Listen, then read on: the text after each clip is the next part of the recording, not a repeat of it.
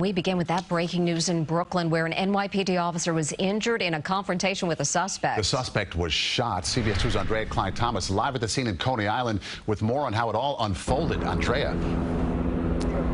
Well, that suspect was slashed, the officer was slashed in the hand. He's expected to be released from the hospital any moment now. That suspect was shot in the shoulder and in the leg and is expected to recover.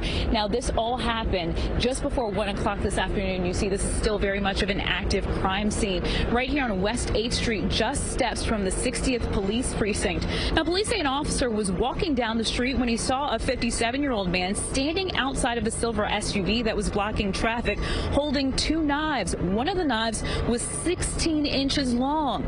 Now, the police commissioner said after the officer gave orders to drop the knives, the suspect lunged at the officer. And after creating distance, more officers came to help after being alerted by passersby that something was happening. Now, police say the suspect continued to come towards officers, and after giving numerous orders, police fired 4 shots. Now, the commissioner said even after falling to the ground after being shot, the suspect continued to fight, not loosening his grip of the knife. And it was in that struggle that police say lasted for more than 2 minutes. The officer was cut on the hand.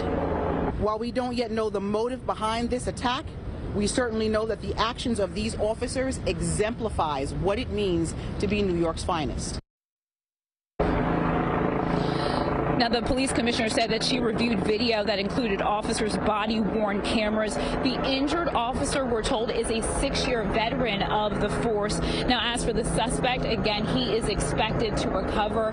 Police say it is unclear if he's emotionally disturbed. Reporting live in Coney Island, Aundrea Cline-Thomas, CBS 2 News. Aundrea, thank you.